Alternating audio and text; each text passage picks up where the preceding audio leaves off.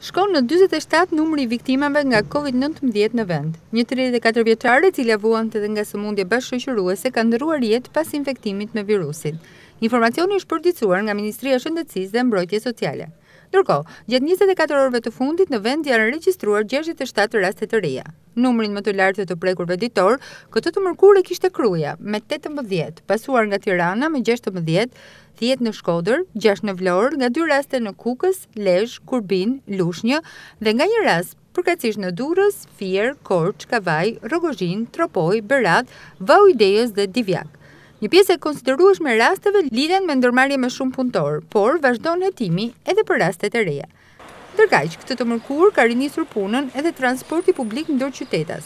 Numri i udhëtarëve gjatë kësaj dite ka qenë i ulët, ndërsa autobusët e të gjithë linjave kanë qenë funksional. Numri të infektuarve aktiv për qarkun Durrës këtë të mërkurë është 165, ndërsa 9 persona kanë humbur jetën si pasojë e sëmundjes.